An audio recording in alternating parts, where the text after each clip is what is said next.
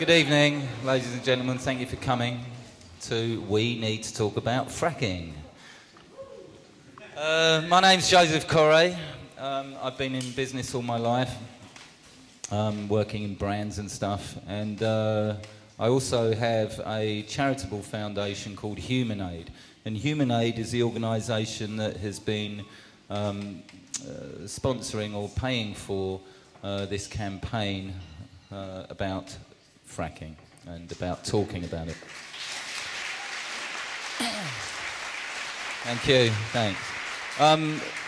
As you will probably know, charities are not obliged to discuss who gives them funding, but for the sake of transparency, just so you all know, and we also know that, you know, in other areas of charitable foundations, they particularly don't tell people who funds them. For the sake of transparency, I can tell you that it's myself, my mother Vivian Westwood, and Lush, the cosmetics company, that have paid for this particular project in trying to educate or trying to talk about fracking anyway, and to get people talking about it and trying to investigate it for themselves. First of all, regrettably, on one hand, this is not the debate we had wished for. We had gone to our best efforts to try to invite the pro-fracking side to come and discuss with us and have a proper debate. However, they have either declined our invitations or have stalled us or have not managed to kind of get themselves together enough to kind of come and debate. So we have a panel discussion instead of that. It's worth noting that I think some credit should be given to Dan Biles MP, by the way, because he was initially very enthusiastic about joining in the panel and talking to us, but seems that he wasn't able to persuade anybody else to come with him. What else do I want to say? I want to say that 9 months ago, I didn't really know anything about fracking. I'd heard a little bit about it, and I started at that point to investigate it and to try to research what it really meant. And what I found gave me a lot of concern. As a result of that, that's why we decided together that something needed to be done, particularly when we realised that the government is in the process of licensing up to 65% of the UK landmass for fracking, yet the majority of the country have no idea what it is. This is a question about our democracy, to me, as much as anything. It's a question of a situation where you have a government with no democratic mandate to be pushing this thing through. David Cameron's government coalition was brought in under the banner of the greenest government ever. Nobody voted for this, yet we have legislation being rushed through Parliament that seeks to even sweep away the rights that we have to stop people in trespass drilling even under our homes and under our farms. What have we learned? Well, we've been to all the countries around the UK. We've been to Scotland, England and Wales. We've been to the towns, we've spoken to the people. They were also slightly disappointed that nobody would show up for the pro-fracking side to answer the valid questions that they had. In some instances, we've been touched by the fact that people who had come to those events initially on the pro-fracking side and support of fracking, the very fact that nobody turned up to defend the pro-fracking side, by the end of the discussion rather than debate, they had decided to change their minds purely because no one had turned up on the pro-fracking side. Anyway, we also decided to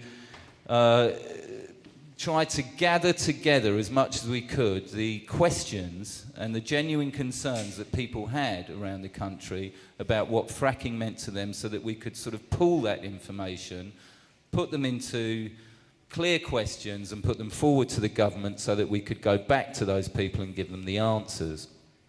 For example, we now know that Legal and General have said that anybody living within a 2-mile radius of a fracking site is likely to have their properties devalued by 25%. The insurance industry has also had advice that many of these drilling companies will not be insurable, and people's houses will not be insurable either, or if they are, the premiums are likely to rocket.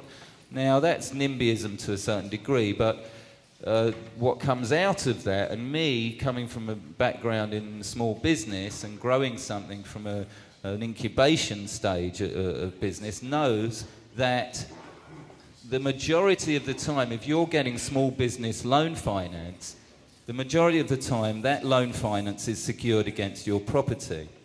What's it going to mean for people when the bank suddenly finds out that actually the collateral that you've put up is either worth 25% less or has no value at all because it's unmortgageable, because it's uninsurable? This can have a great effect on our local economies and our economy as a whole. So that's one of the kind of things that we've found out. That's about it. I don't want to sort of spend any more time. I can see that Jon Snow is here. He's just arrived, and I'm very pleased to see you, John. We'd like to show you a small film of the sort of word from the street, as it were, from all of the little towns that we visited and what people had to say. Thanks very much.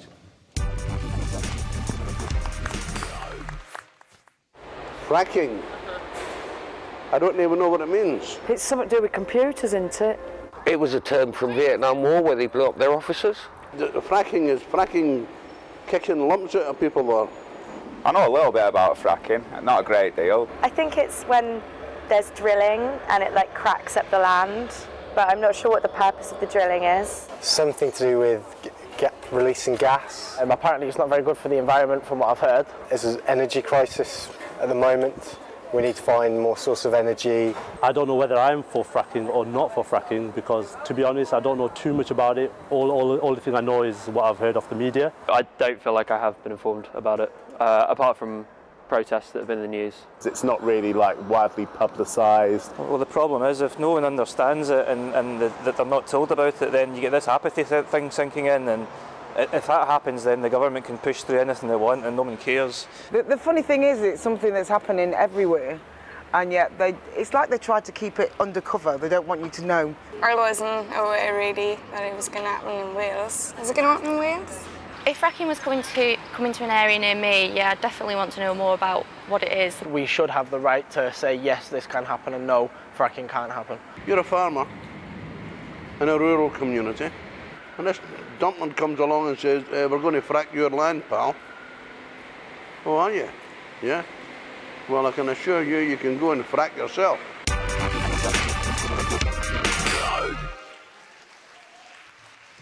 Do I speak into this? I suppose I do. Good evening, everybody. Thank you very much for putting this gig together.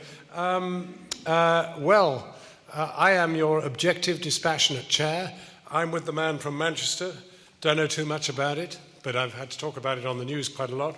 I don't know. I'm between earthquakes in Blackpool and saving the Americans' economic underpants. It seems, you know, you listen to one tale, you'll hear another.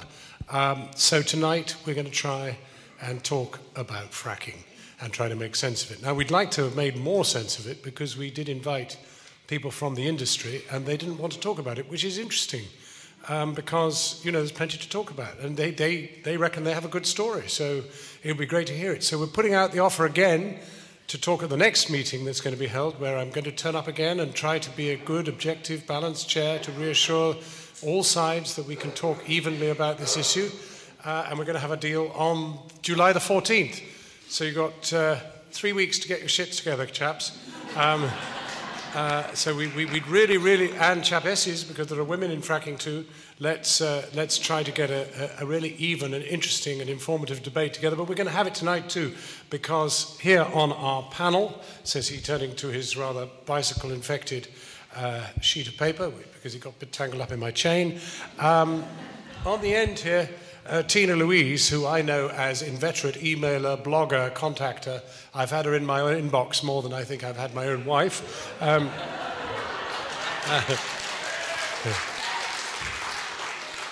We regard her as the battling grandmother from Blackpool. She has suffered the shivers, or whatever it was that happened when the quake occurred. Elizabeth Arnold, campaigner from Pennsylvania, where they've been fracking for 9 years, so we've got some experience there. Paul Mobbs, ecological futurologist, consummate expert on the science, politics and economics of fracking, and that's what it says on my bit of paper. Down the end there, Mike Stein from the Triliion Fund, expert on renewables. He's in with the renewables industry. Millie Darling, says you're only 22, but I think you're more than that. You look, says you're only 22. I'm impressed. Very good, very good. Climate campaigner and community-owned renewable projects activist. And John Ashton, a climate diplomat. And I'm really extremely grateful to you for turning out, John, because you're in a sense, it when it comes to perhaps a balanced view. I'm an escape diplomat these days. I should stress that. I don't but once a diplomat, always a diplomat. Very hard to shed the language, I find, when I talk to retired diplomats. But maybe you've... I'm not retired. Ah. What do you do now? I may not be 22, but I haven't retired it. But you're not a climate diplomat. I'm an itinerant pontificator. Well, that's what we're looking for. Speaking only for myself. That's what we're looking for. That's what we're looking for. Everyone's speaking for themselves.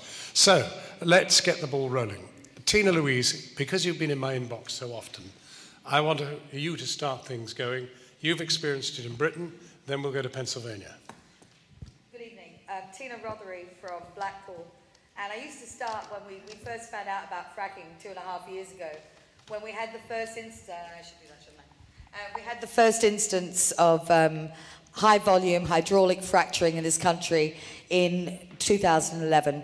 It led to 2 quite minor seismic occurrences, admittedly, and often you'll hear them talking about how it was only lightly felt. We actually never queried, oh, how light did that feel? We all wondered what on earth just happened underground and what caused that. It took Cuadrilla over 6 weeks to admit it was them, and the whole time they were continuing to drill and frack and push slick water into a fault line. We have no idea when the payback from that goes. So this was our first instance of hearing about fracking in Lancashire. Had it not been for those earthquakes, I don't doubt we would be knee-deep in the stuff by now. So some of us found out about it. We formed a small group called Residents Action on Fired Fracking. It was never intended to oppose something we didn't understand, and it was intended that we would just say, hey, slow down. Let's find out a little bit more about this before you decide to go on to the next leg of this. Because a moratorium was put in place and it wasn't released till December 2012. So we had that pause to gather our thoughts, gather our research, and encounter people who had, in the States, brought us some knowledge of what it was actually like. So that rather than listening to Cuadrilla or the government telling us, oh, statistically this and gold standard this and so on in their reports, we went and spoke to real people who lived it, breathed it, experienced it, saw their livestock die. We had people like Marianne Lloyd-Smith. She's a consultant chemist for the UN on toxicity, come and speak to us. We spoke to other people who'd come over from Canada, from Australia, where they'd experienced it. And we found a huge cause for concern. And imagining at that point that this was a democracy, we all thought that if we signed the petitions, lobbied our MPs, and pushed in every lawful, legal way we could to object to all planning, that somewhere along the line, someone would see sense and wisdom. In 2.5 years, this just doesn't happen. And we remain astounded that this stuff continues to plow through. They've just put through a 6,000-page planning document in Blackpool for the next genuine high-volume hydraulic fracturing to go ahead. You'll hear a lot about the little sites throughout the country where there's exploratory drilling. This is not the same thing at all. This is just to get the well in and be one step ahead of planning. When they go to full production on 24-hour illumination, 7 days a week, it's crazy. When I started this, getting involved in this, I used to say something like, I'm just a grandma from Blackpool. But now I very boldly say I'm one of the grandmas in this country who is damn well concerned with righteous reason to be about the future for my grandchild. She needs air and water. It would be very, very irresponsible of anyone in this room to leave that sort of awareness of the future to chance. Every one of us is responsible for what we leave behind. And you see the diversity in this room. We see that in all our community groups. There was a handful of community groups opposing this 2.5 years ago. We are now 180 community groups strong. We have protectors on community protection camps that slow the trucks that allow us the time to do the research and get the information out so that more people have access to truth and can make their decisions based on a knowledge rather than just spin and marketing. Tina-Louise, thank you very much. Thank you very much.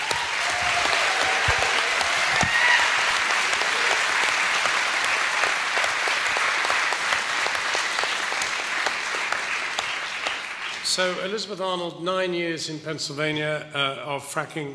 What's your experience been? Actually, the first permits were issued in 2002, but fracking really took off around 2007, 2008. But before I speak, I really want to dedicate my 3 minutes to Terry Greenwood, who just passed away last Monday from a rare form of brain cancer that's linked to radiation. And 7 of his neighbors in this rural area of Pennsylvania that he lived in also have this same form of rare brain cancer, and we're seeing all kinds of patterns that need to be studied in Pennsylvania right now. So I just wanted to dedicate my 3 minutes to Terry. You can check the website to get his story, but he was very outspoken. He was one of the first people to come to Philadelphia and talk to us about what was going on in the shale fields. So, yeah, we're up to about 9,000 fracked wells now in Pennsylvania. And, you know, I'm going to share some statistics as well, I'm sure the other panelists. And I just want you to really think about how that this plays out in people's lives across Pennsylvania and across the world in these communities where fracking and other forms of extreme energy extraction are taking place. These aren't just numbers, these are people's lives. So 5% of wells fail immediately. This is according to the industry's own data. That means the cement casing around that's supposed to protect, you know, contaminants from getting into the water supply and the other levels of the Earth's strata it crumbles. Like the concrete that you walk on, like the house, you know, the cement that you use in your everyday life, it crumbles. And so 5% of wells will fail immediately and 50% will fail within 30 years. So these are leaving super highways open for these contaminants to travel and get into our water supply. And the list of hundreds of chemicals that are in the frac fluid, depending on the company, it'll be like 300 to 600 different carcinogens, toxic, you know, neurotoxins that are in the frac fluid. These translate into, you know, health problems, as well as the air pollution that comes off of fracked wells when they're flaring. I'm just going to quickly list some of the health symptoms, which include nausea, dizziness, headaches, nosebleeds, incoordination, numbness of the limbs, tremors, temporary limb paralysis, unconsciousness, ringing in the inner ear, skin rashes and lesions from bathing in the water that's contaminated, respiratory infections, swollen organs, digestive tract problems, and pain in your bones, just to name a couple of the symptoms we've been seeing in Pennsylvania and across the US. And of course, the mental health issues that come along with not initially knowing what's happening to you, and the emotional hardship that comes along with losing your health and seeing your family in pain and your life uprooted from the land you can no longer live on. And of course, the frustration and betrayal that comes with being ignored and lied to by the agencies that are supposed to protect you. Our state governor, like your government here, has lied to the public about water contamination. We have over 150 cases of documented water contamination in Pennsylvania, as there are documented cases of water contamination in other states in the United States. And these were determined by the Pennsylvania Department of Environmental Protection, which has really not been a department that has protected us, but even they admit in these over 150 cases that this water was contaminated due to fracking. So if anybody wants a printout of those documents, I'm happy to give them to you after. Hundreds of families in Pennsylvania are still waiting to get their water tested and to have it determined what exactly is in it and where that came from, as are people in Texas, Wyoming, Colorado.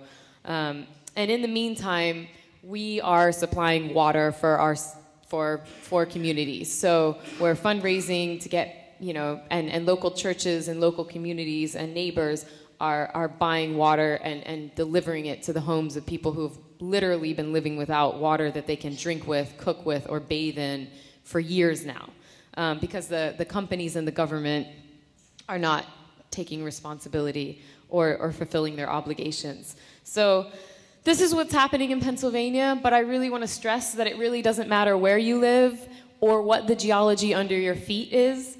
Our bodies respond to these toxins the same. And it's not just the toxins in the frac fluid, it's the radioactive material that comes up to the surface with the frac fluid after you frac.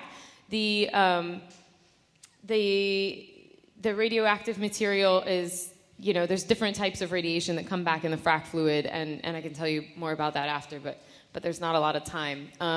But it could actually be even worse in the UK in the sense that, people have signed leases in the US. They have legal documents that say, they have a right to X amount of money or X amount of responsibility with these companies, and yet they've been betrayed, they've been cheated, and that's with a signed contract. In the UK, you're not going to get a signed contract. The government's going to frack under your feet whether you want it to or not. They're going to let these companies come in, and they're not going to consult you, and they're not even going to have to deal with you. So you should be worried, and you should continue to fight as hard as you have been and as hard as you can.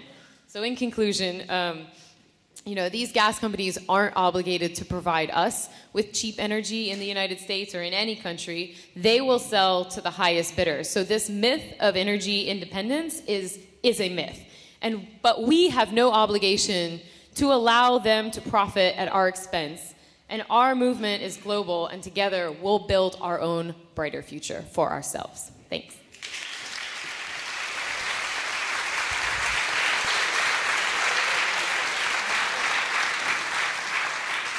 So, Paul, two who have lived or do live with fracking, you're a scientist. From your perspective, the science. I'm actually an engineer. Well, that's science to me. Yes, it's science, but I can fix things. I have the dubious honour of being one of the longest-serving researchers on this. I started this in 2009. Not a lot of people realise this all began under the Labour government. And what happened when we had the coalition government, it changed gear, and it's just happening a lot faster. And what I specialise in is research, finding huge quantities of data, and then mapping it all as how it all fits together. And it's a really interesting pattern that's emerging. Back in November 2012, David Cameron gave a speech to the CBI saying, we're not very good at doing things in this country. What we're going to do is, number one, we're going to stop people judicially reviewing us. Number two, we're not going to consult the public. Number three, we're not really going to worry about the legal niceties. We're just going to press on and do all this. And that's precisely what they've done in the last 2 years. So in July 2013, Eric Pickles imposed a new set of planning guidelines on fracking. Every set of planning guidelines for the last 20 years has been consulted on. This was just imposed without any public consultation. July 2013, we also had the Treasury instructing the Environment Agency, you will not take 13 weeks to determine an application for a pollution permit, you will do it in 2 weeks. And these are very complex technical documents, as we heard, 6,000 pages for a plan application. In 2 weeks, you cannot do the due diligence required to make sure that you check all those potential ways you could damage the environment. Recently, the government's tried to justify its case. Now, what we should be looking at is not so much why there is opposition, as to why the government's placatory words do not placate us. And it's because they're hollow. They have absolutely no substance whatsoever. And after 5 years looking at this in Britain, I can say that it just makes no sense. And their two recent reports, the Mackay-Stone report on climate change, which came out in September last year, it's an interesting review, but it takes a very low figure for emissions that is not borne out by the most recent research in America, Australia, and Canada, and divides that figure by a very high figure for gas production per well, which is 2.5 times higher than some of the figures that the United States Geological Survey use, to produce an artificially low figure for how much it will affect the climate. If you reproduce their model, put the correct figures in from the latest research from North America, you find it's just as bad as coal. But for me, what I would call the dodgy dossier was the Public Health England report, which came out in October last year, where they said, we're going to look at all the research on the health impacts of shale gas. up until December 2012. There were more papers produced on this issue in the first 4 months of this year than from 2009 to December 2012. So they basically put the blinkers on and said, we're going to look at this, and they've ignored the bigger body of research that's come out since. And this is the problem. They're producing studies which are not necessarily wrong, but they're methodologically biased to produce the answer that they want. And with all respect to John, the media are not reporting this. They are repeating an awful lot of what the lobby groups say. But again, they're not here to defend these words. And for the last 5 years, I've been trying to get into an arena with these people. Perhaps arena is the wrong term. And put this to them. But they will not defend these words in public because one time I did get a very nice man from Cuadrilla. But they are very easy to knock over. And I'm just amazed that to date the media hasn't knocked over some of these very easy dominoes.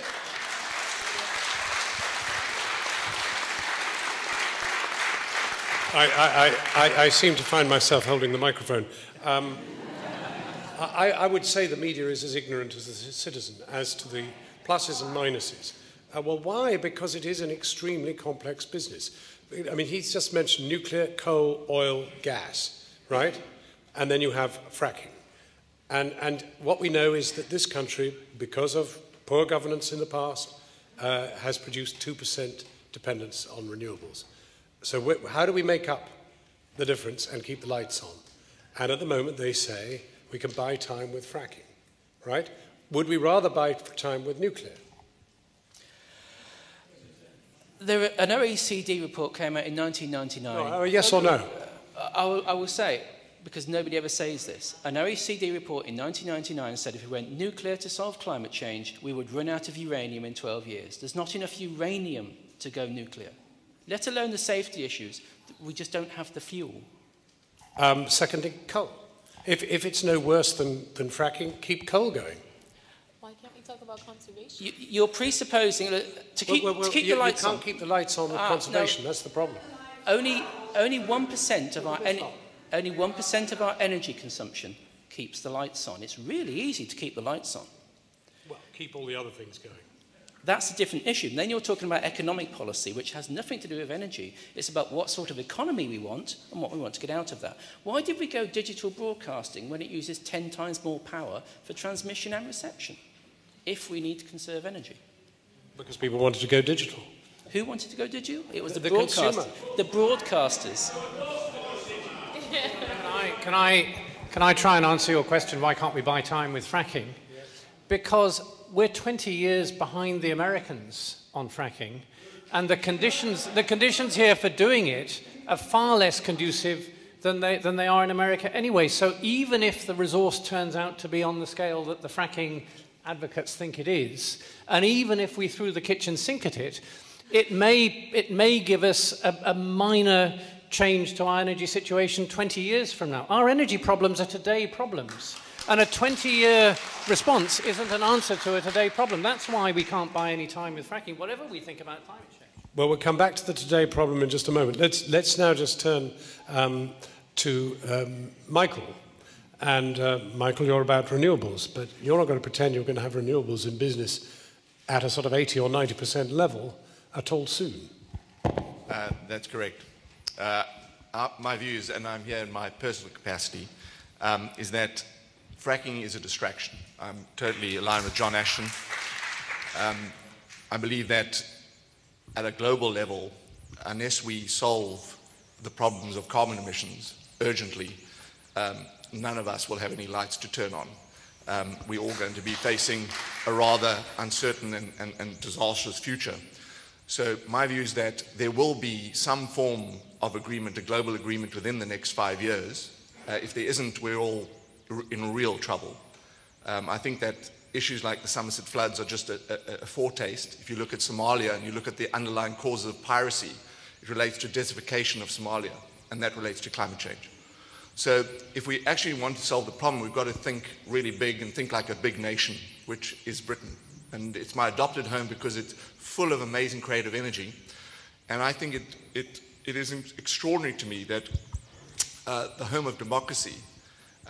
We live in a world where politicians have 5-year electoral cycles trying to solve a 25-year generational issue called climate change.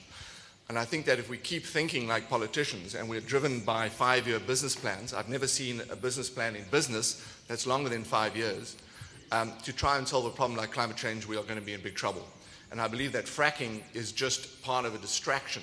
We need to get our energy and our rare capital resources, our financial resources, focused on a sustainable future, a renewable future, however that happens.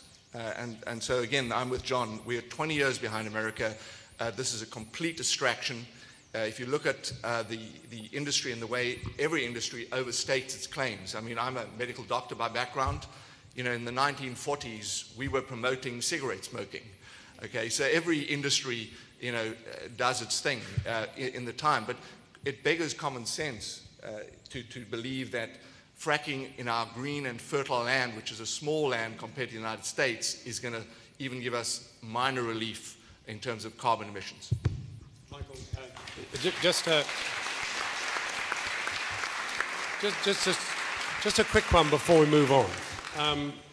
The United States is responsible for 25% of the world's carbon emissions, right? That's agreed. Britain is responsible for 3%, right? I mean, Britain could come up with something which perhaps does invade our carbon emissions, but there is no evidence that the United States is doing anything about it at all. And of course, if it goes to fracking, that won't make any difference either. I was in New York 2 weeks ago. The temperature, the average temperature in every building I went into was somewhere around 48 degrees Fahrenheit, kind of, 15 centigrade. I mean, seriously cold. You needed a sweater on. I mean, there's not even the beginnings of an attempt to do anything. So, in a sense, anything we do is neutralized by them. And the Canadians, yes, with the coal tar sands. So, yeah, I totally agree with you that this is a global issue. But Britain, as a nation, has got an unusually large voice for the size of its nation around the Security Council. I think that it's time for our leaders to really grasp the nettle and start a powerful lobby, which John, in fact, has led and I would hope would re-lead it, if you like. But I think that we've got to persuade our own leadership through our voting patterns that this is an issue that affects us all, and if we can't persuade the Americans, the Chinese, the Indians, the Brazilians, everybody, we're in serious trouble. And so I think that... Okay, yeah. We'll return to that. Millie, give us your perspective. Okay. So, hello, my name's Millie, and I'm going to talk about community energy projects, because I am really passionate about investment in renewables, and I see communities as having a big part in that. So, up and down the country, communities are coming together to form energy cooperatives, and people become members of these co-ops, they buy shares in the co-op, and then the co-op uses that money to install renewable energy on local buildings or at local sites. This electricity is then sold to the grid or sold to the site, and the money goes back to the members of the co-ops or into community funds that can fund initiatives such as energy efficiency or youth work in the local areas. So I'm involved in an energy co-op that's been set up in Hackney, where we're planning to install 120 kilowatts of solar on some big flat roofs on an estate. And this will save 41 tonnes of carbon dioxide per year as compared to grid electricity. And we're also running an internship programme on the estate with young people from the estate who are learning about the cooperative business model and will be involved in the installation. Another example of an energy co-op that's recently been set up is in Balcombe, and Balcombe last summer became the poster child for fracking, and there were many protests down there, and that got lots of people in the village thinking about energy and their energy use. So they got together, they formed an energy co-op called Repower Balcombe, and they're planning to generate the equivalent of 100% of their village's electricity needs from renewable sources. And they've already got their first site lined up, so they'll be installing solar panels on a big flat roof or in a local farm this summer. So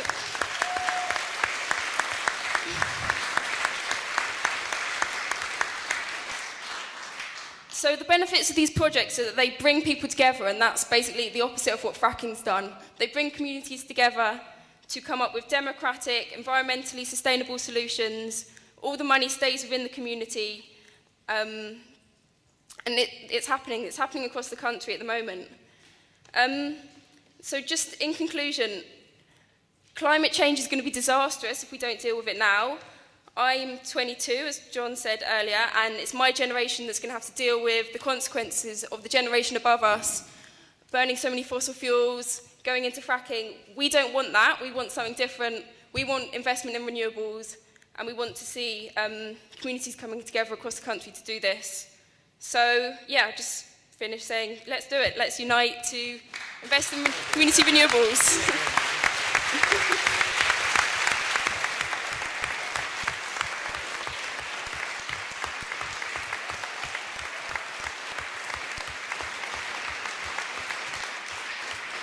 Thank you, Millie. We'll come back to some of those things in a moment. John, why don't you give us your perspective? John, thank you. I think I've been invited here to say something about climate change. I mean, it's really not complicated, and it doesn't take 3 minutes to do that bit. You can be in favour of fracking for shale gas, or you can be in favour of fixing the climate. But you can't be in favour of fracking for shale gas and fixing the climate. You can't. And the reason for that is to fix the climate, we need to build a carbon-neutral energy system. That means using electricity to get our heating and our transport. It means using energy much more efficiently than we use it at the moment. And Britain, disgracefully, is one of the most energy-wasteful countries in Europe right now. And it means taking carbon emissions out of the electricity system through renewables. We know how to do all of that. We have the technologies to do all of it. And actually, we can afford to do it. We can afford to do it if we do it in a smart way. We can afford to do it in a way which is good for the economy in the short term as well as the long term. And to those who say, well, it's going to take too long, I mean, Germany last month had a morning where it was getting 60% of its electricity from renewables.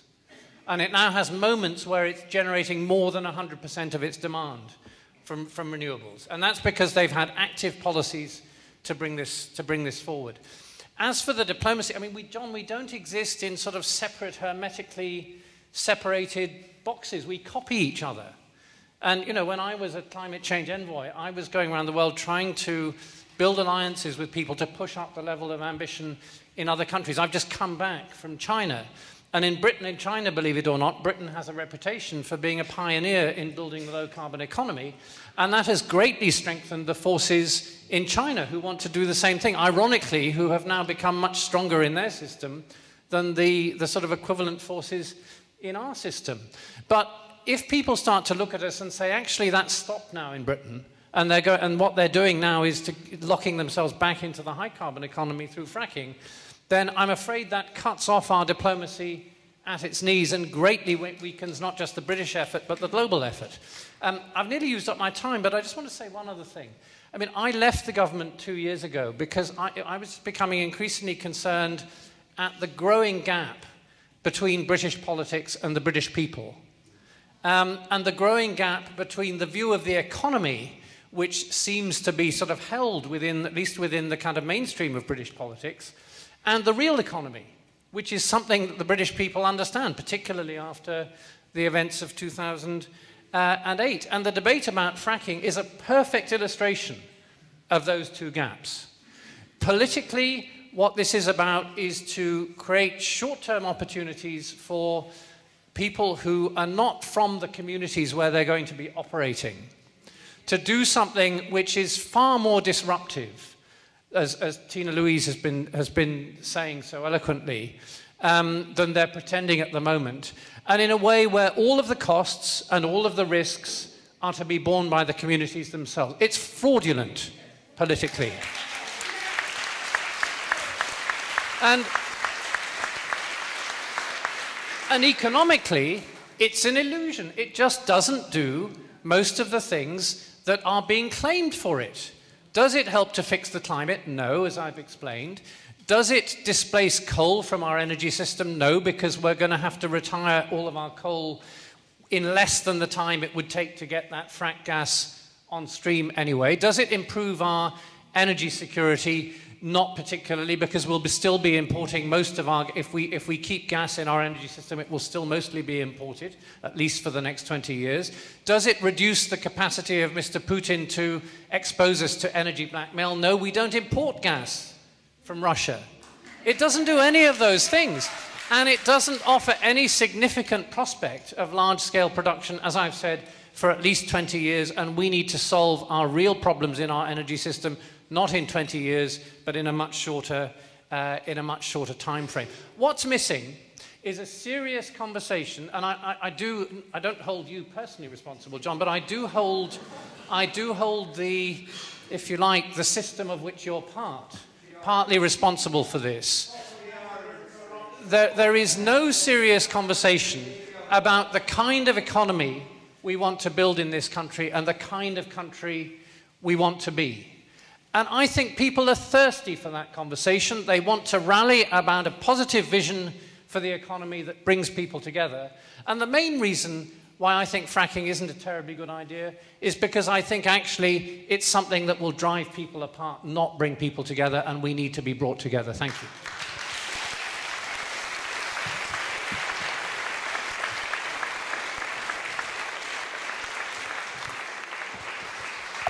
Well, there are a lot of issues in play, and it seems to me the one unifying issue that has emerged from what everybody has said is that a new kind of economy has to be built. But, you know, that takes time.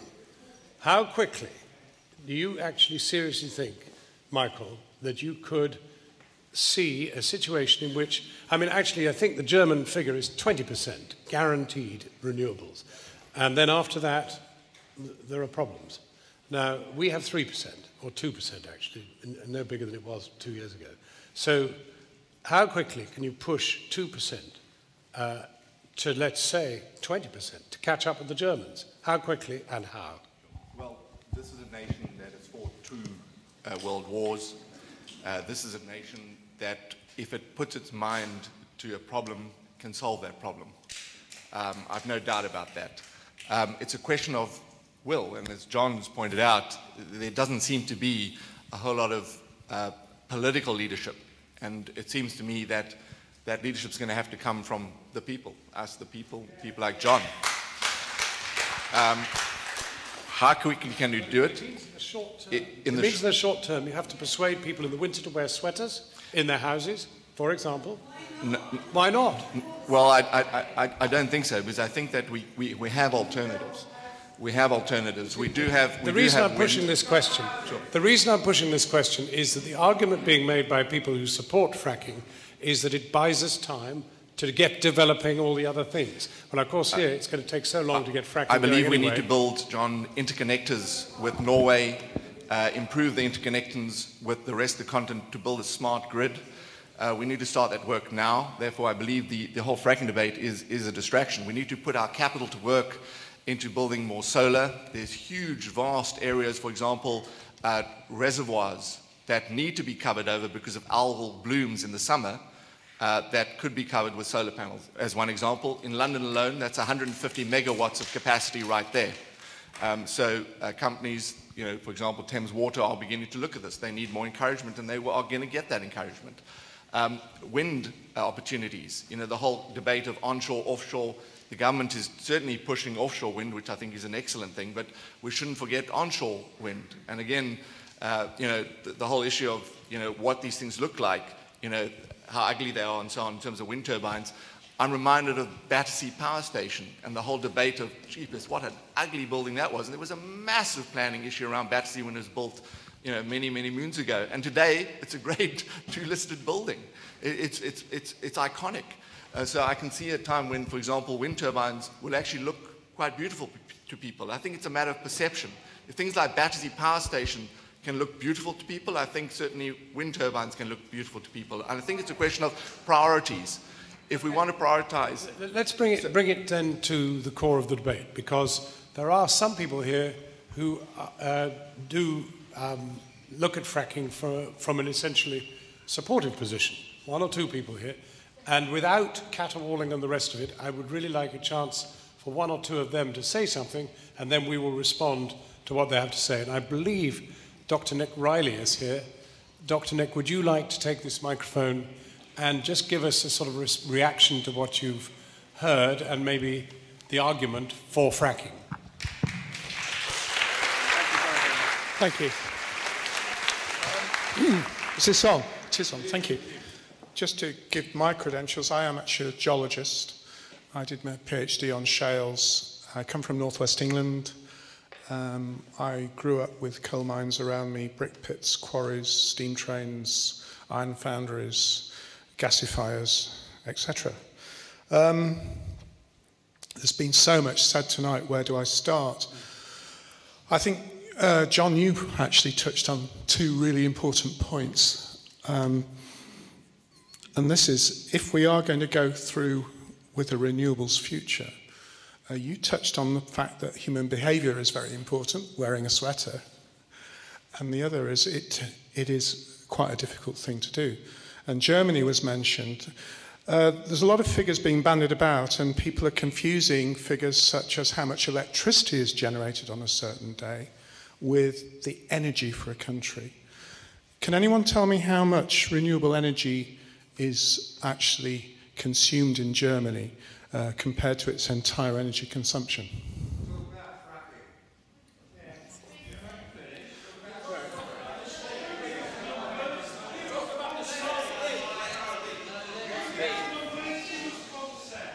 I think it's important that the things are in context and there's real factual debate here. Because, excuse me, just let me finish. Am I allowed to speak? Thank you. I personally think we do need much more renewables in our energy future. I am a geologist and I know about what climate change has done in the geological past.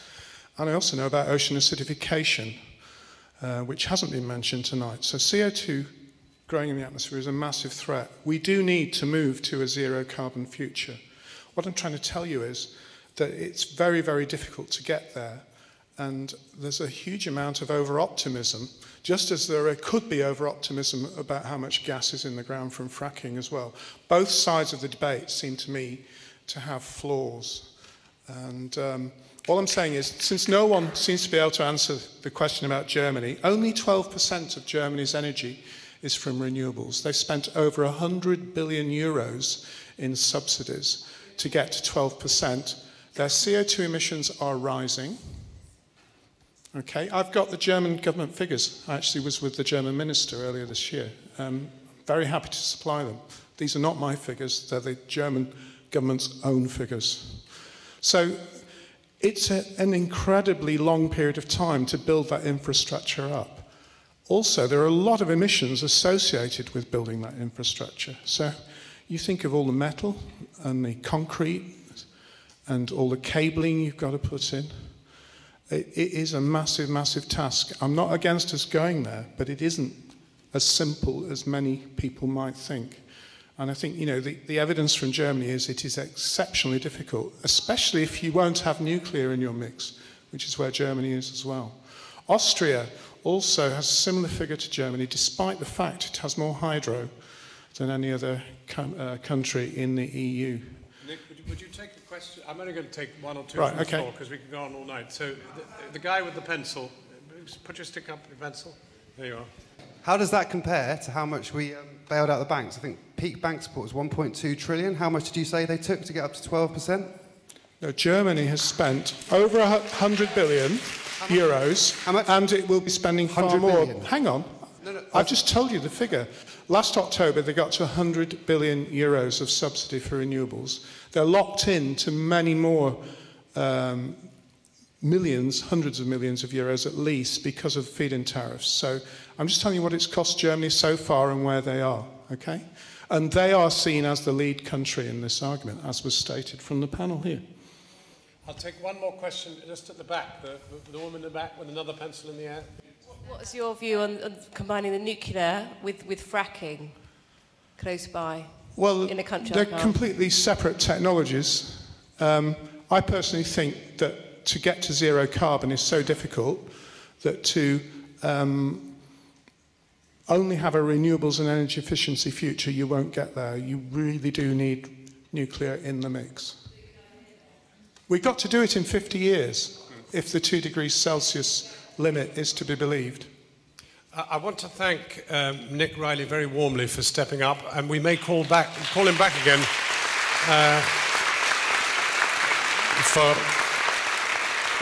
we may well call him back for further bits of information, but let me just get a reaction. Did you want to come in there? Yeah, I just wanted to mention the International Energy Agency report that came out recently that said we need to spend $46 trillion by 2035 to meet our energy needs, and how much the United States in particular spends subsidizing the oil and gas industry. I don't think this is a question of money. I think, as our other panelists have said, you know, where there's a will, there's a way, and so it really is a question of the public and political will. That's a very interesting point, because one thing it's worth mentioning, and I mean this is important, is that actually one of the reasons why Germany was able to get a lead on this was because of the reunification of Germany. If you go to Germany, the vast bulk of the wind farms are in East Germany, and they were able... Sorry? Well, as a matter of fact... But the great thing about it was they didn't really... They could ride roughshod off the people who were so thrilled to get back into the Western world that they just rolled ramshot across the farmland and the rest of it. No planning permission, nothing. They just put it up, which is great. But, I mean, that's the way you do it. You can't do it that in every country. Can I add that there's a 60% tax incentive for the fracking industry in this country, which is not happening to renewables. So if you talk about subsidies on renewables, well, by the same token, the shale gas industry is going to get a 60% tax break, so that money's not coming back into our economy. So it's just what name you give it. And I will just point out that what Nick Riley said about the period of time required to build the infrastructure for renewables, we require a gas pipeline down the spine of this country to feed in all these shale gas wells. We've just been told in the budget that there would be an increase in the money used for infrastructure. What infrastructure do you believe it needs for a shale gas well, when you've got to take that shale gas, you'll have to convert it into a usable form of gas? The amount of infrastructure required for that surely is a huge amount too.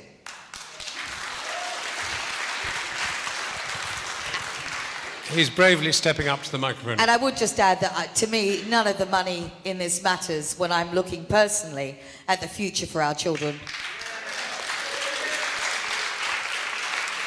One of the reasons why shale gas is potentially attractive to this country is because we do have a gas grid because of North Sea gas, and most of our shale gas resources which we still need to explore and find out, even if we can produce from them. We don't even know.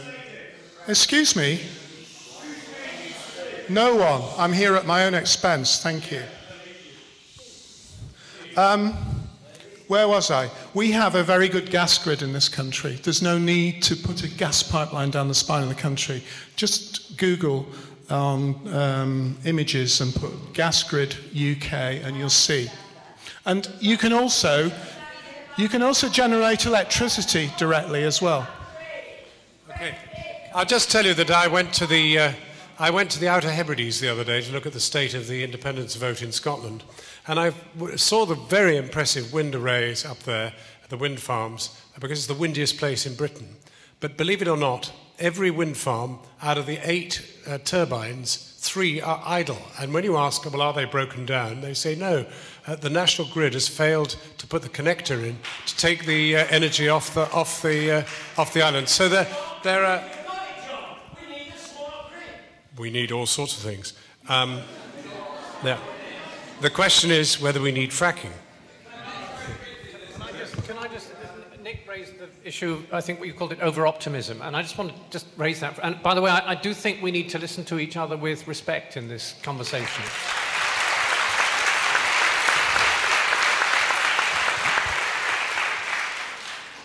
This is a hard problem. It's not an easy problem. Dealing with climate change, building a modern energy system, even without the problem of climate change, is a hard problem. And Liz is absolutely right. It's about political will. It's about what kind of country do we want and how much effort we're prepared to build that country. I spend a lot of my time now seeking out and listening to people who were adults in the period immediately after World War II, because I think that's a really interesting reference point for this conversation. We came out of World War II with our cities bombed to bits. I remember bomb sites in the street where I was growing up, like gaps in a row of teeth. We were far more in debt. Our fiscal problem was far greater than our fiscal problems today.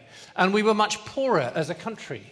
And yet, within a few years, we had rebuilt our cities. We had modernized our national infrastructure.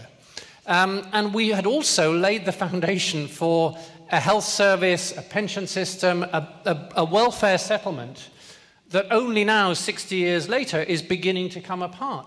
We did far more then than we're being asked to do now, with far less.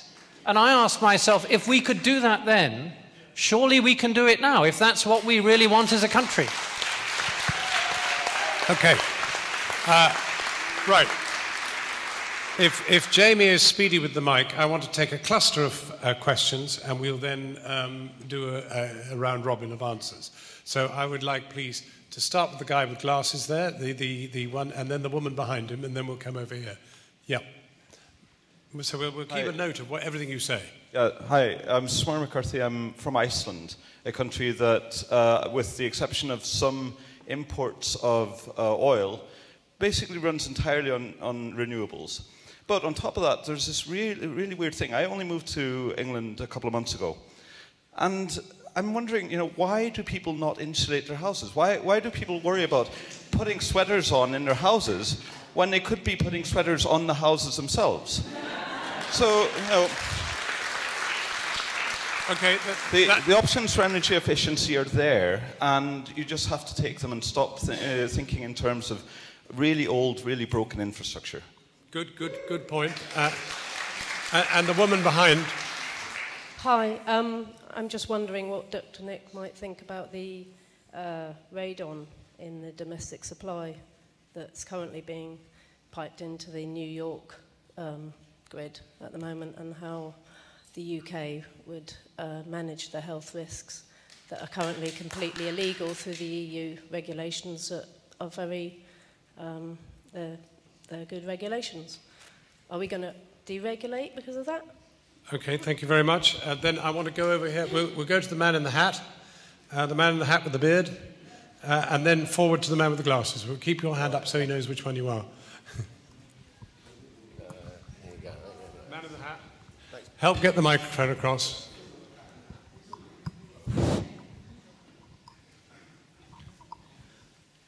How are we going to fight the corruption of the government and the multinational companies that are heading this fracking lark?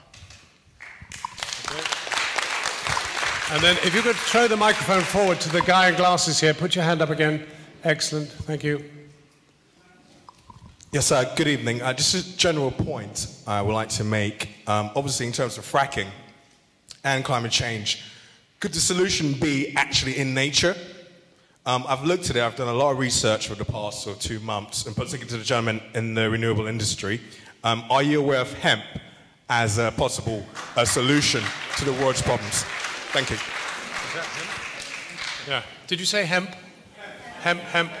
Yeah. And then one to this guy here, please. Oh, well, you take the question and then. Okay, you and then you. Yeah. Okay. Well, I'd just like to make a point. Can you stand up so people can see? Okay, good. The point I want to make is that nobody's really paying attention to the global catastrophic crisis the whole world system is in. Capitalism isn't about to give anyone anything, and none of the solutions being proposed here is going to happen if the big corporations don't want to do it. And they're all desperate at the moment. They're locked into global trade war. It's the biggest crisis we've ever seen in history, and we're not going to solve anything until we sort out that problem. We need to have a revolution and get rid of this capitalist system. Then we can sort out all these other questions.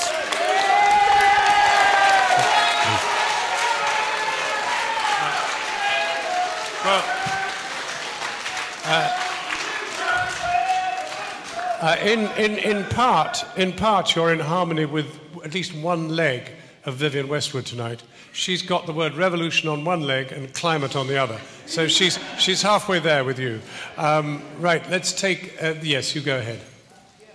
There's no one here tonight to represent the views of the Carlyle Group and such people, so perhaps I can try and kind of conceptualise them as I see them. And I would say, well, you know, we've got trillions of investment capital. So they can see who you are.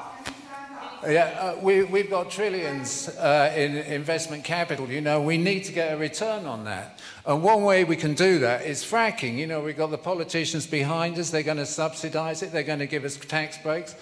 And then you're saying, well, it's going to muck up the environment. Well, I say we can make money out of that as well. You know, we can charge people more for water. We can fix the water. And you're saying it's going to bugger up the climate. Well, I'm saying that's brilliant. We can make a lot of money out of that as well, engineering the climate. And, you know, you don't like it? Well, we can get security and we can make good money out of that, keeping you lot down. So, you know, where do we stand with these people? Okay, let's... I would take the last question of this round is the woman with her hand very high in the air there. Go for it. Thank you very much. Hi. You're talking about revolution. I think that this can be done on a local level, where you just do not buy into anything that you're offered. Don't drive a car. Wear sweaters. Be careful with the water. Turn the lights off. Just save energy. If every single person took responsibility for that, we'd put them all out of business, you know? We might as well start at the end. I mean, that's you, Millie. That chimes with your think local. Think community, think individual. Yeah, think community, I think chimes with me. So yeah, I sympathise with lots of what people were saying just now, and I think the younger generation feels especially betrayed by the political class who just don't represent us. And, you know, recently we were lied to about tuition fees.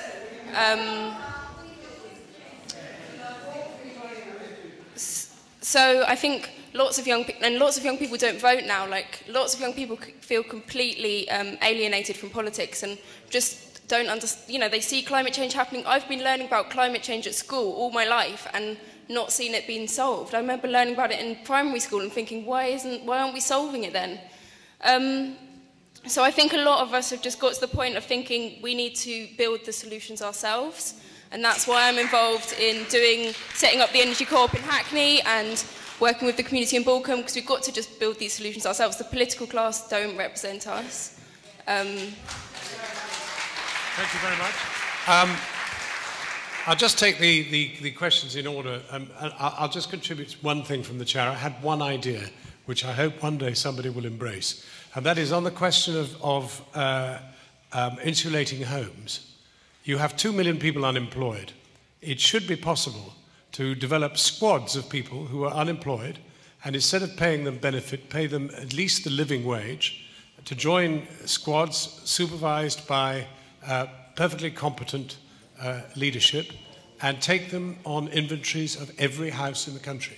You can run a census, so why can't you run a survey of every house in the country?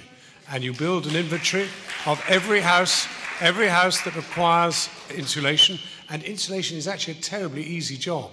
I mean, the injecting into the walls is a bit tricky, but you can get people to do that. What you really need is the people to do the roofs and the whole business of unrolling the filthy old fiberglass stuff. And that could be done. And not a hugely skilled job. I think I'm right in saying it, am I not? Can everybody do that? Right.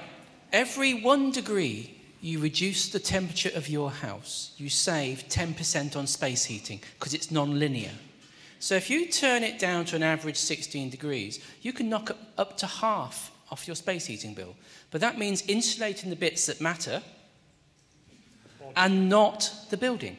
You need to wear sensible clothes indoors. And this is a problem. The whole argument presupposes a certain set of economic relations and fashion and that sort of thing. And we've had this idea of voluntary simplicity.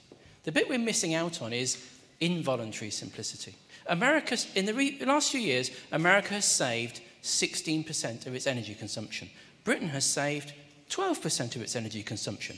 How did they make that startling change? Recession. If you could engineer a recession without the negative social impacts, we can massively reduce resource use and carbon emissions. But that is not on the agenda. Now, if you look at the very early founders of economics, Adam Smith, John Stuart Mill, they all believed the economy would grow and then stop and level out. It's the first budget in Britain where growth was the policy, was Rab Butler's budget of 1954. Before that, the policy was balanced in the books. Growth is a very modern concept that is not based in physical reality. And that's a discussion we really need.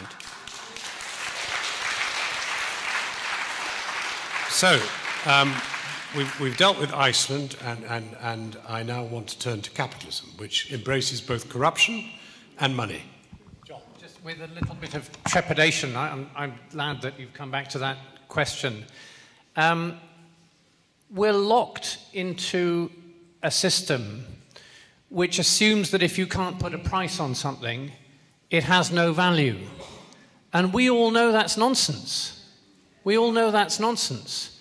And furthermore, it's a system which, whether by accident or design, I don't think many people really want to go to their grave troubled by the kind of what's on their conscience from it, but it's evolved so that it's created a kind of self-reinforcing machine based on plunder. It plunders resources from poor people who are not well organized, who don't have much political power, so that more of them go to rich people who are well organized and who can manipulate the way markets work in their interests. And which is an old problem. That's a problem that's been going on for centuries, and it's under current debate at the moment because of the recent book by the French economist Thomas Piketty. But there's a new problem on top of that, which is that the same machine also plunders resources from natural systems, beyond the point where those natural systems can recover. And that's what the climate problem is all about. If you destabilize the climate, you can't get that back. Doesn't matter how much, it's irreversible to all intents and purposes. And so that, if we, I mean, it's like being sort of chained to a wild animal. In Europe, I was in China the other day, you get a sense that if we're chained to a tortoise, China is chained to a tiger, but it's a wild animal that we can't control, and it threatens to pull us over a precipice. So I kind of agree with where you're coming from, but I'm also very disturbed by the implications, because if you're going to pull down a system, you better have a pretty good idea of what you want in its place. And you've better know how to do, the politics, you better know how to do the politics to build it, because otherwise it ends in tears. And if you don't believe me, go to China and talk to the people who experienced the land reform and the Great Leap Forward and the Great Cultural Revolution and the Gang of Four. So, you know, it's not easy, but the particular bit of it that we're talking about is actually doable. And it's doable within a generation with the resources that we have. And I think that we will find that as we do it, we will learn again about the value of things that don't have a price, and we will be building a new impulse that will make this country in all kinds of other ways a better place, as well as fixing the immediate energy and climate problem. Michael, you know about capitalism because you used to be a capitalist. In fact, you probably still are. But you know about capitalism, but you also know probably about hemp. Could you hemp it up a bit? Yes, indeed. Well, it's a crop which, like all crops, will take solar energy, sunlight, and convert it into biomass. And then you use that biomass to generate heat and electricity. One of the issues there as a solution for Britain is the amount of agricultural land that is available, and also the fact that photosynthesis as a mechanism for converting sunlight into energy is actually pretty poor. It's only about, at most, 3 to 4% efficient. And the solar panels that we're now manufacturing are already 19-20% efficient, and the ones in the pipeline are 31%, which was the theoretical maximum, and now they're going above that because they're actually able to capture more parts of the solar spectrum, more parts of the wavelength of light, so that we're actually now looking at 45% efficiencies.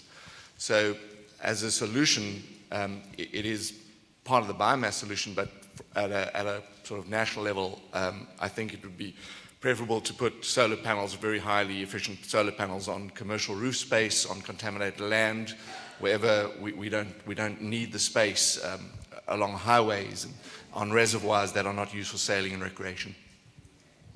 Thank you very much, Michael. I'm just going to ask Paul very quickly to answer radon. Increased radiation from radon is a hazard. It's more of a hazard than earthquakes, but actually it's dwarfed by the increased hazard from road traffic accidents due to all the lorries going to and from the fracking sites. Tina-Louise, you want to say something?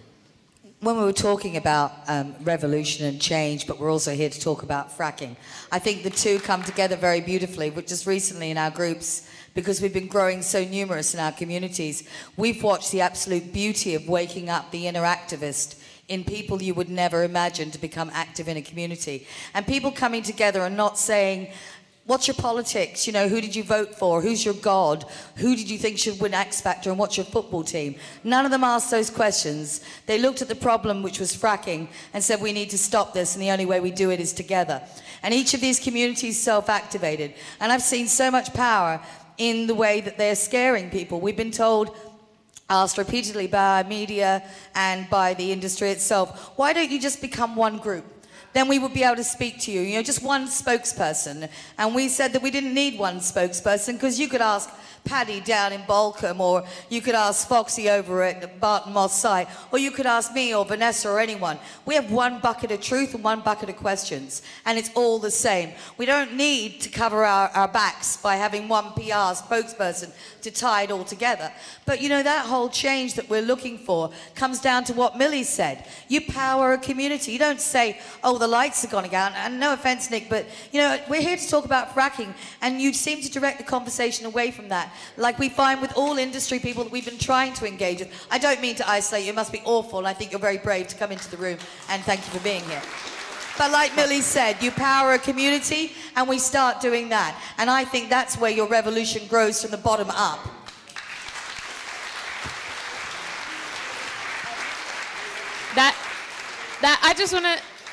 I just want to say, this is really what we need to be focused on, is building community. That is essential, and that's what everybody everywhere in the world should be focused on. But just to address the radon question, there's the radioactive material that comes back in flowback fluid from fracking. Depending on what water you test in Pennsylvania, right, that contains flowback fluid, it could range, the levels of radium will range from 242 times to 3,609 times the safe level of the federal standard for safe drinking water. That's level of radium in drinking water in Pennsylvania, depending on, you know, whether it's been impacted by fracking or not. Thank you very much. I mean, we're going to take another pool of questions in a moment, but there's a very prominent hand up in the front row. So I'm going to invite Vivian Westwood to have a word with us.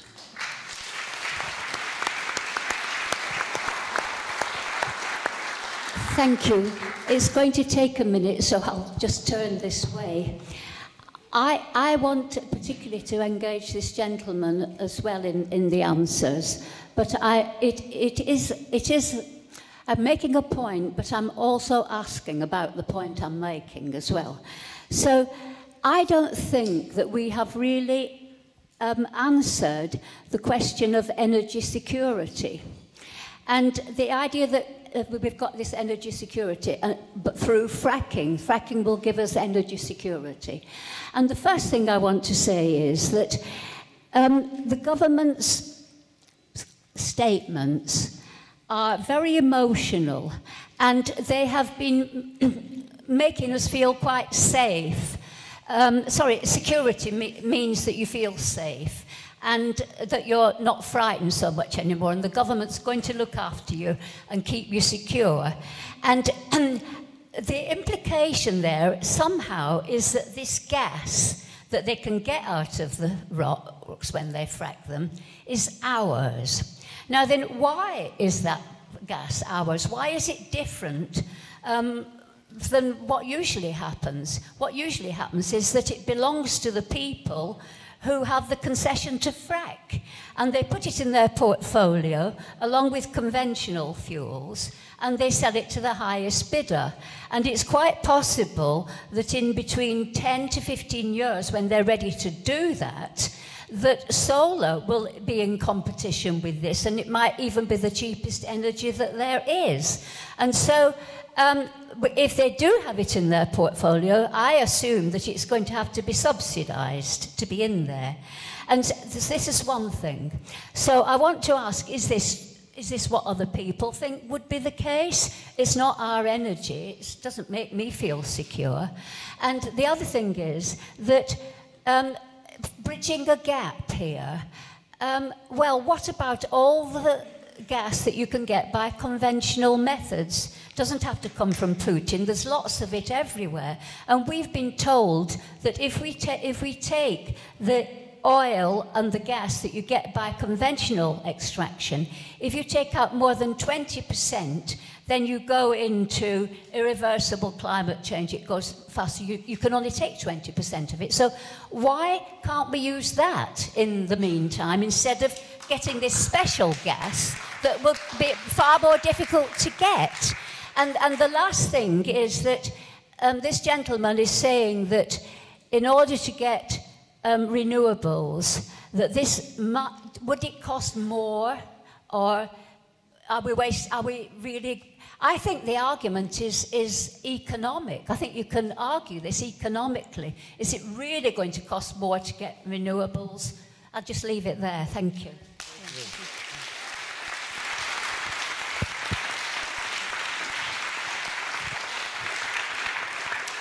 Well, I just want to get John and Michael to respond to Vivian, and then I will come and get a pool of questions from you. John. Energy security. Well, first of all, I just thank you, Dame Vivian, for all of the activism and commitment that you've contributed. The way you're using your voice, I think, is really helpful in our national conversation. And I just want to pay tribute to that. But just to pick up just one piece of what you said about solar energy. In the last few weeks, we've had the chief executives of Germany's two largest electricity generators, two largest utilities, RWE and E.ON, both effectively saying in public that the business model on which their businesses are based is collapsing because of the rate at which the cost of solar photovoltaic panels has come down. The cost of solar PV has fallen much faster than even the most optimistic experts were predicting a few years ago.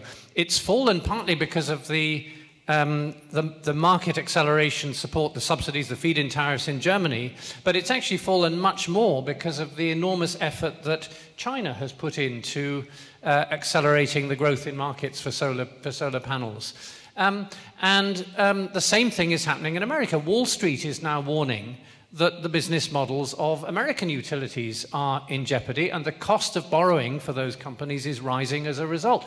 And if you thought the banks were too big to fail, if you listen carefully, you can hear the utilities telling us that they're also too big to fail, and we need to slow down on this acceleration of low-carbon energy systems in order to preserve their business models. We can have what we want. It depends how we use our voices. And this is, as Tina-Louise has been saying so eloquently, this is not just about our energy system. This is about whether we want to take our politics back from the very small, mutually reinforcing, self-serving elite, which at the moment seems to be taking all the decisions, centered on this little part of this city, but above all, centered on this region of our country. As I travel around, it doesn't feel to me as if I live in a single country anymore. There's the southeast, which kind of bosses everything and wants to build a certain kind of economy, which is essentially speculative. And there's the rest of the country where the real economy used to live, and which is actually facing a huge opportunity to rebuild it. The building a low-carbon energy system is something that we would do nationally, and it would be the most revitalizing thing we could do for our economy. Just before I go back to Michael, Paul has a few figures he just wants to put in. You remember last year that they said we had 1,300 trillion cubic feet of gas in the Boland Shale? That's a 50-50% figure. There's a 50% probability of that. And if you were to go to the stock exchange as a company, you wouldn't be allowed to use that figure. You would have to use the 90% certain figure, which is only 820 something. Now, of that, we might get 1 or 2%. If you annualize that over 20, 30 years, then it's never going to be more than 5 or 10% of our annual energy production from shale. Now, we are losing more than that every year as North Sea declines. You might want to, Nick, you might want to comment on that, but it's irrelevant. Fracking is just irrelevant. Michael. Yeah, just to confirm what John was saying about the potential of solar and where solar is going. Already, southern Italy is at grid parity. It's actually cheaper to put in solar panels than it is to burn coal or gas. So there are large parts of Spain, Italy, the United States. If you take the panhandle of Texas alone, you cover that with solar panels, you're powering up all the electricity needs of the United States forevermore. So there are all sorts of amazing things that can happen with technology if we have the political will. The signal that I'm seeing in the world is that absolutely the price of solar panels is coming down. They'll continue coming down. There's all sorts of amazing things in the pipeline in terms of the efficiency of those panels I've referred to earlier. The problem here is that we don't have enough insulation. In other words, we don't have enough solar rays hitting the surface to actually make it viable for the near future until the efficiencies hit about 45%. We're at about 20% at the moment, so we've got a way to go. But that said, we can be doing amazing deals with our friends in Spain, in southern Spain, in southern Italy, with a smart grid. You could even get, and I could foresee a time when we've got, if we look at, our dependency on, or European, I shouldn't say our, but European dependency on Russian energy. If I was Angela Merkel, I'd be putting a lot more attention onto a high voltage direct current cable under the Mediterranean to friends in Morocco and looking at solar potential in Morocco at huge scale. But that needs political will, as John's talked about. And I think that's the bit that's been missing from our politics across the whole of Europe. And I think that's because we, the people, are not making our voices heard clear enough. And I think we, the people, need to stand up and make our voices heard very, very clearly.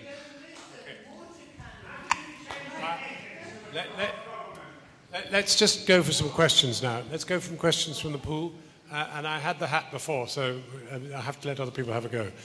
We'll take the woman with the high hand there.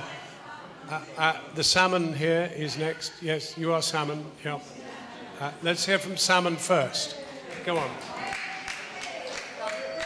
Hello. It's on. Hi, my name is Julie Wasmer. I am a Kent campaigner. East Kent Against Fracking is one of the very few groups in this country that has successfully fought applications for extreme energy exploration in this country before drillings took place. And we won on that because we had the findings of a respected hydrogeologist from the Campaign for Protection of Rural England, Kent, who showed that fracking in East Kent had a very clear risk of irreversibly contaminating an aquifer that served 90% of that county with water. Now, since that campaign, I now sit on the Environment Committee of the Campaign for the Protection of Rural England, and I can tell you clearly that anyone who has studied this issue in the last few years will know that the conflicts of interest are rife between industry and between our government. We do not have a government that is committed to renewables, to an alternative. And only last week, I saw a photograph of a senior member of our Kent CPRE with Eric Pickles. And on Sunday, Eric Pickles, of course, rejected a large-scale solar application and has threatened to refuse further ones. Now, I find it a really disturbing irony that the chairman of Rathlin Energy can actually be the chairman of CPRE Northants. Not only that, I discovered last week that he was part of the task and finish group that decided on the CPRE policy against fracking. CPRE are not part of the Are We Fit to Frack report. They did not sign up to that, along with many other wildlife trusts. Okay. What we have is a conflict of interest, but in spite of the proponents of fracking, and we've heard one tonight, I just want to say that communities like mine know that there are alternatives.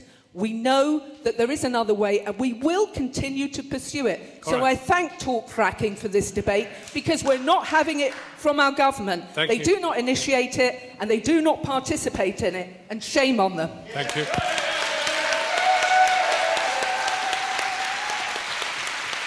Okay. Let's take the one there. Hi there. I just want to say, I think what we're seeing is the death throes of the Industrial Revolution. I think the carbon-based revolution that we've seen is dying. Yeah, and what we need to do is we need to force the next revolution. And sometimes when you've got capitalist organisations that have gained their money in 200 years of raping other people's countries for fuel, and we're actually made to feel scared that we don't have fuel and we might not have heating, that's rubbish. You know, we've got to a stage now where this industrial system, which is based on hierarchy and capitalism, has to change. And sometimes my question is to you, we want democracy, but at some point in our history, we have to say, no, this is not about democracy. This is about changing things, stopping these companies from ruining our future for generations ahead of us. So actually, we're at a tipping point now that if we don't stop taking this stuff out of the earth, we are not going backwards. And the Industrial Revolution and capitalism is actually dying, and we need to know how we're going to get through this. And an infrastructure has to be built now, however much it costs. Okay. We've had a couple of very eloquent statements, but we do need just to have some brisk, specific questions that can keep the debate going. So, ma'am, there, you go for it. I'd like to speak about health, which is the people, as I understand, the biggest fracking place I know of is Alberta tar sands, yes? And at Leprechaun Lake, which is on the Alberta tar sands area, there are a lot of Lakota tribe living traditionally. And since the tar sands have been opened up and mined, they're now experiencing cancer at 10 times the national Canadian average. And this is an official figure, not an unofficial figure. So could someone explain to me how we can accept that as an example if we're going to lose our land and our health? Thank you. Thank you very much. I will take the woman in yellow here, and then we'll come down here. Then the one with the hand up. Hi, I'm Janelle Racco. I live on the South Downs, which is a national park of outstanding natural beauty. All of the UK is precious to whoever and wherever they live. My main issue of concern is the area that I live in, particularly, is a drought area. And where do they believe that the water's going to come for the potential fracking sites? And also, where will the contaminated water be left or be going after the fracking? Our families... Clarification. There was a report the other day that suggested the Weald was not going to be very productive, yeah? Yes, but we've got 3 applications on there now. Yes. Yeah, but right. The report's come out since the applications, though. Paul, just clarify. Stay where you are, love. The Weald is fracking for oil. Or it's tight oil, which they're trying to enhance by fracturing the rock. It has a much lower prospectivity. They could get less back. But if oil prices go up any higher, with the Iraq situation, for example, then it prices in doing that. So whether or not they go big in the Weald is really dependent on the global oil price. But if it were to go $140, $160 a barrel, provided the economy doesn't go boom in the meantime, then that's the sort of level they might come and look at that. Okay, but the point you've raised is water, and I'll get that addressed, okay, because I'm going to try and ask a couple of people who are involved in the fracking industry to speak to that. The recent figures on that was 0.1% of oil in our area. So it's not going to be even beneficial for them to be drilling for oil there. Okay. And I speak on behalf of the rest of the country that have drought areas. Obviously, the area where I live in will be the area that I can campaign the most. But this is a very important issue also as to where these waters are going to be stored or dumped. The wider implications basically boil down to the government really not caring. There is so much personal investment within the government that all of these issues are down to money and profit and gain for themselves. Okay, fine. Thanks. Yeah, in a moment. I'm going to take... This is the last one of this particular... I'm not quite sure... What time do you want us to finish? Anybody know that? What are we going to cut off? 5 minutes? Good God. Go for it. Hi. We heard from various members of the panel that the establishment rode roughshod over its own rules in the build-up and now and possibly in the future of fracking in this country. As soon as you grasp philosophically in your head, in your own head, that under this system, all decisions will be made based on profit margins, on who owns the land, and not what's best for communities, individual people, or wildlife habitats. As soon as you've grasped that, then are we not forced to accept that the very nature of our current system, where the House of Lords are at once landowner and lawmaker and the highest court in the land, is just not good enough for anyone here on Earth and the whole of the land? Right. We need a conscious revolution. I'm afraid we have 5 minutes, and we've had a panel here. I want one other contribution from the industry. I'm just wondering whether Mark Linder is here, whether he would want to answer a question. Can you answer the question about water and what that was the question of the yellow jersey. Could you send a mic to Mark? And again, thank you very, very much for being prepared to say anything. Hi there, thank you. So the question is, in an area where the water is tight supply, how's that regulated? Well, all the water is controlled by the local utility, and the water use has to be approved by the Environment Agency, and there's very clear set of guidelines about that. There'd be no way that if there's a water constrained situation that this would be approved. So the regulators are completely in control of that. It's not looking too good for drilling in the South Downs. But I want now just to finish off with the panel, so a very, very brief health. Health. Who would like to speak to the health issues? I can speak to some of the health issues. We've seen a lot of health impacts. I've named some of the symptoms earlier, but we should be living by the precautionary principle when it comes to public health and our water supply. Fracking cannot be done safely when you have a 5% failure rate immediately and a 50% failure rate within 30 years. I will be alive for another 30 years and another 30 years after that. So that means I'm potentially seeing all of these wells fail in my lifetime, and that is not something I'm comfortable with, and not something any of us should be comfortable with, because no place on this planet should be a sacrifice zone. I think we're all willing to sacrifice somebody else as long as it's not ourselves, and we can't live like that, because this is touching all of us. So yes, we need epidemiological studies, and they take a long time, and in the meantime, we should not be risking other people's health. We have too much evidence now from Pennsylvania alone, not to mention the rest of the areas that are being fracked, and it's just not safe. We shouldn't do it. No, okay. John, a final word. Got anything you want to say? Just on the health thing, very brief. I mean, clearly there are quite a lot of very important questions about the physical health and actually the mental health consequences of fracking, which are not, I mean, to the extent that we're having a conversation at all beyond this room, they're not yet part of the conversation. And they are really serious issues, and they need to be. We need to hear from health experts and have a really serious effort. In some ways, I think that's even more important than the climate dimension, because it's so real for people. But the other point, the bigger point, I mean, there's just contrasting this, the sense I get from those people I talked to who were around in the late 40s and early 50s and who were inspired by the national mood at that time was actually there was a sense of common purpose, a sense that we'd been through something terrible which mustn't happen again, and a willingness to listen to each other with respect and to try and build something together. And there's a lot of anger in this debate. And anger is understandable. There are good reasons. People don't feel angry just for no reason. There's real reason. But I do think that we need to find ways at least of channeling our anger for constructive purposes. I think everybody who feels angry will contribute more to this, and I feel angry, if we can find ways of using it to bring people together rather than drive them apart. Well, look, you expect that from a diplomat, perhaps.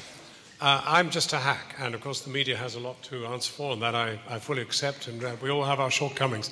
However, I did go to Greenland 2 months ago with Ban Ki-moon to look at climate change. I was very lucky to go. Only 3 hacks were able to get on the trip because transport's very difficult.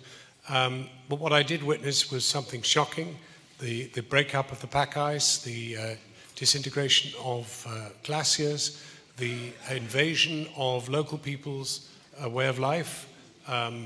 It's a hunting way of life, and it's dependent upon fixed ice for fixed periods of the year, and those fixtures have all withered. And we have a crisis. There is no question about that. That is a dispassionate, objective view from a hack. My other view as a hack, objectively, from this chair, is that this debate needs to be much wider than merely hacking and fracking. In fact, not about just the media and all the rest of it, and not just about fracking, but about climate change and the immediate, massive urgency to do something about it. Now, Ban Ki-moon, with whom I had conversations on this trip, it was amazing to have access to a man for 3 days. He is trying to have this debate right now in this year. He has arranged for a whole slew of climate change summits in the margins of the General Assembly meeting in September.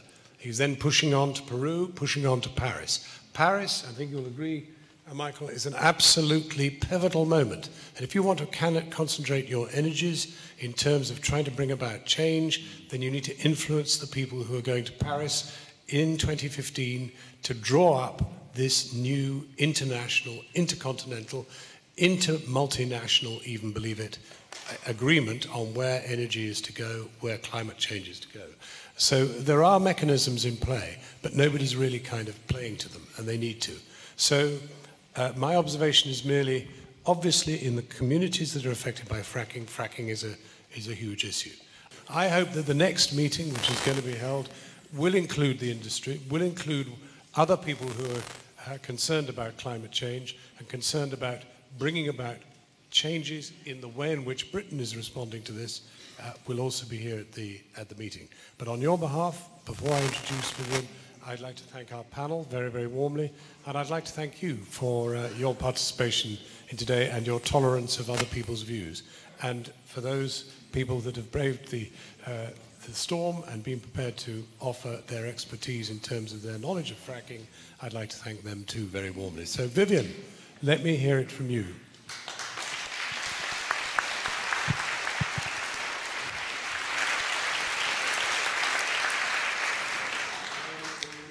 I am supposed to read out this letter that we sent to the press, which really is summing up what this event is about.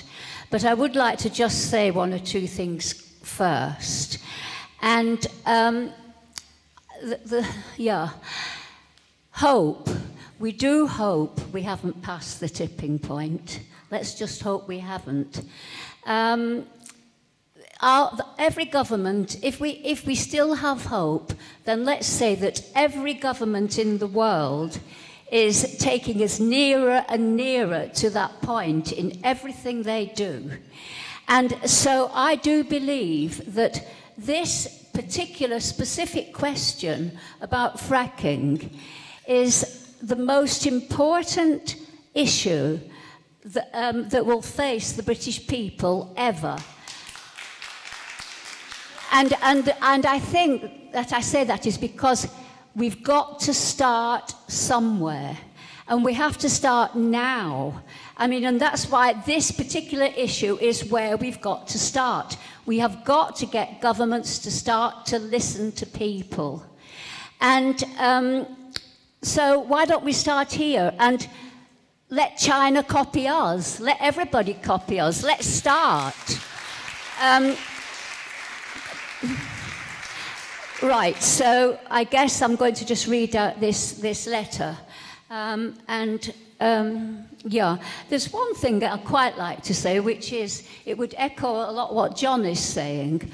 The way out of this is, if we could put into practice what's good for the planet is good for the economy. What's bad for the planet is bad for the economy. That's all we need to get people to do.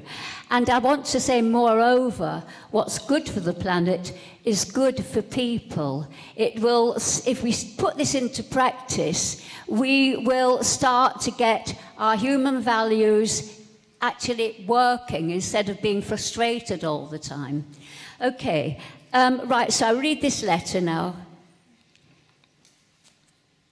I have recently returned. Oh, this is going to the press. And my son Joe wanted me to say one other thing as well, which I forgot, which is that MEDAC, 2,000 doctors, did sign our letter saying we need to talk about fracking before the government goes ahead and does anything. So I wanted to say that. Right. I'm going to read it really quickly. I had a great time. I've recently returned from travelling to towns around the UK. It's gone to the press, this letter, on the Talk Fracking tour, which sought to provide a forum for a debate with a panel of leading voices on both sides of the argument for and against fracking. I don't think I need to read this. It's just summing up what we've been talking about, that we wanted to invite people. They didn't come. And this is alarming because most people don't know about it. This is what the letter is saying. And that the government's in the process right now of licensing up to 65% of the UK landmass, changing the law on trespass. I've spoken to people who touchingly said that they'd changed their mind, pro-fracking, changed their mind to to against fracking, because they said there were so many people there who were so upset and concerned about it, and it's just really terrible that the government isn't listening to them. So now I'm not pro-fracking anymore. That's what they said. Anyway, so our debate in London today, Monday the 16th of June, will go ahead as planned with Jon Snow tonight, steering the discussion instead of chairing the debate we had wished for. Anyway, but we still want to give, in the interests of our democracy, we want to give the policymakers of government and industry a further opportunity to take part. So we have rebooked the Central Hall, Westminster, in a month's time on July the 14th, and we are hopeful that this time they will attend. We will ensure that these debates are kept free and open to the public. I want to thank everybody incredibly for coming. Without public opinion, we don't stand a chance. And thank you very much to John. And thank you.